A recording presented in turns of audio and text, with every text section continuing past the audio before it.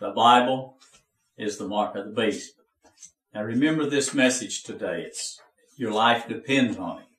It's called your testimony. And nobody ever teaches you this, but I'm a son of God and I teach you different things so that you'll understand the truth. The testimony is really life in you, Christ in you, the Word of God in you. This is the only testimony God's got on earth. See, the Bible worshipers, they put the Word of God in a book. Well, that's dead, you see. That's dead letter. God is alive in us. We're the only witnesses God's got today. You Holy Ghost children, you're a light of the world. So watch this. You've never heard this before. And follow me on this journey through the book of Revelations and you'll learn something. Now in the first chapter of the book of Revelations it says, who bear record of the Word of God and of the testimony of Jesus Christ and of all things that he saw. See, this is the testimony. The testimony is the message within you, the truth in you. Say like when Jesus stood before Pilate. Did he say, no, I'm not the Son of God. I'm not a king. He didn't say that. He said, for this purpose I was born. He said, my kingdom's not of this world. He testified a good testimony. See, today when we tell people the Bible's an idol, the Bible is the mark of the beast, and Christ lives in us, this is the light that lights everyone that comes into the world, we're telling the truth. Well, you can't even stand on the street with a sign that says the Bible's the mark of the beast. They'll attack you. Because you see, Satan don't want this word out. He killed all the Quakers that said this light is in us. See, when they was hanging them, this boy was telling them the light is in us. It's not in your hand in a book. And they hung them. They done away with about 50,000 of them. King James and his cronies.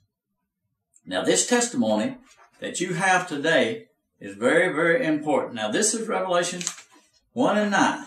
You study these things. I, John, who also am your brother and companion in tribulations and in the kingdom and patience of Jesus Christ, was in the isle that is called Patmos for the word of God and for the testimony of Jesus Christ. Jesus Christ had God in him. He had the message of God in him. He said, the anointing is upon me because I come to preach the gospel to the poor. That's what is in us today. The word of God is in me. The Bible's an idol. This is the first word of God that's been in the world for hundreds of years.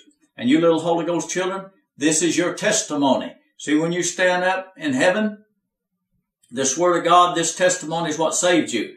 Through the blood of Jesus Christ, you have the message of God in you. Can you imagine a Bible worshiper standing up before Jesus and saying, this was your word and hold a book? You see, you don't die for a book. You don't have a testimony when all you have is a book. Suppose you went to court today and you'd seen somebody shoot somebody. Well, then your testimony, your message, your truth about who shot that person puts that person in the gas chamber or the lethal injection.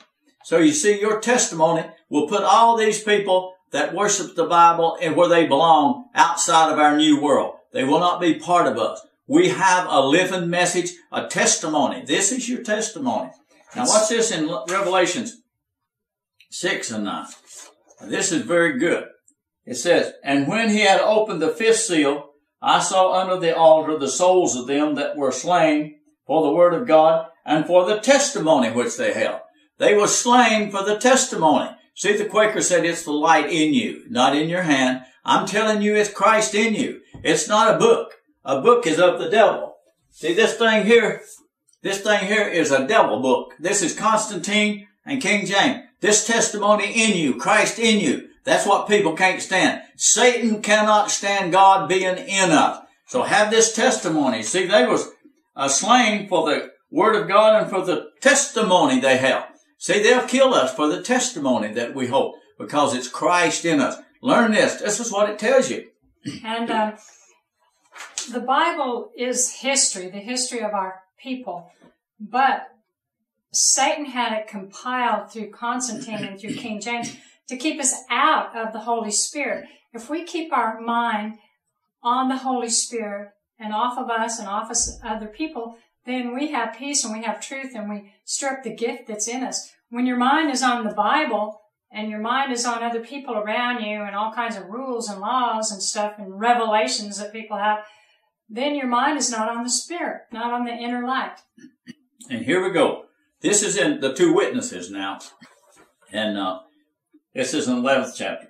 And when they had finished their testimony, the beast that ascended out of the bottomless pit shall make war against them, and shall overcome them and kill them. That was after they preached this message. When I get this message out, Jesus will probably bring me home, because that's their testimony, that's their message, that's their truth in them. See, when you tell the truth about a person, about a Jesus, this light that's in you, Satan does not like the truth being in you. He likes the truth to be in this, because you can twist this. You can't twist the Holy Ghost. So these two witnesses had a testimony, just like us children got today as Holy Ghost people. We got a testimony, a message to tell you. And you know, another thing to remember is too that the wiles of the devil, you can even run into a person that will believe this truth for whatever reason. It's usually because they can't fit in with the Bible world or whatever, but unless a person is born of the Spirit and they have the Holy Spirit in them and they're living by the Spirit, then they're not part of Christ, not even if they believe this truth. So always go by the witness of the Holy Spirit in you. If you're born of the Holy Spirit, then the Holy Spirit will tell you the truth, even though outwardly it may look good. But if the Spirit don't bear witness, it's not Him. Now this one's one I want you to really get. This is really good. And this is overcoming the mark of the beast and overcoming the devil, okay? And they overcome him by the blood of the Lamb. Now, he's the one that forgives us of our sin. And by the word of their testimony. See, you have to have this truth in you, this message in you. And they love not their lives unto death. But they overcome by the blood of the Lamb and by the word of their testimony. Remember that. Keep the testimony of Christ in you. Keep this word in you. The Bible's an idol. The Bible's the mark of the beast. Satan don't like to hear that, because it's Christ in us. It's His message in us, His testimony in us.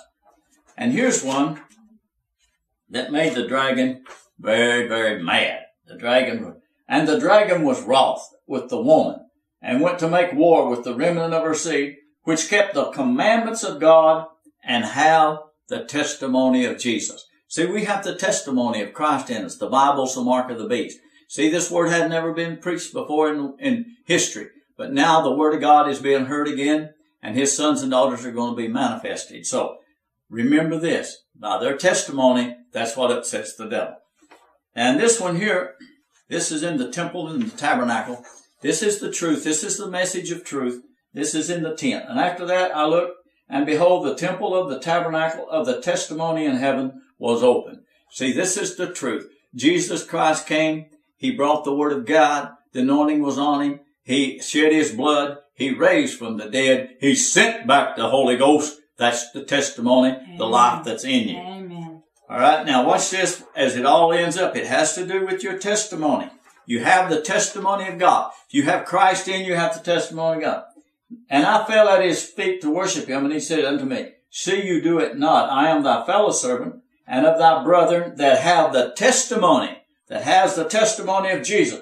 Worship God, for the testimony of Jesus is the spirit of prophecy. The Spirit of God in you. This is the testimony of Jesus. The Spirit ain't in no book. God's Word has always been Spirit, not a book. So that's the testimony. Keep the testimony of Jesus Christ.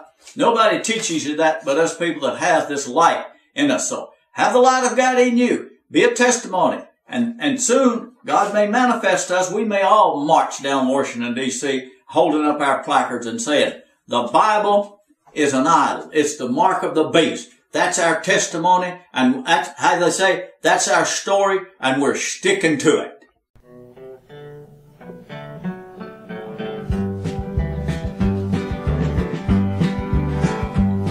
I started out for Jesus Christ to run, full of joy and love for the good life.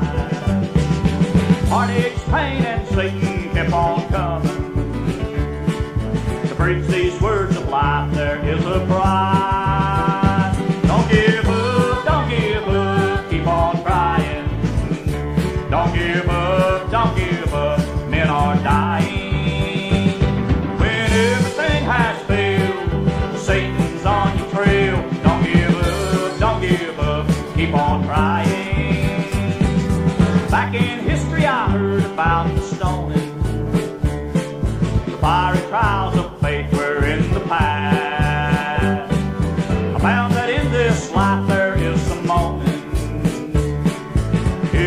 soon be over, be peace at last.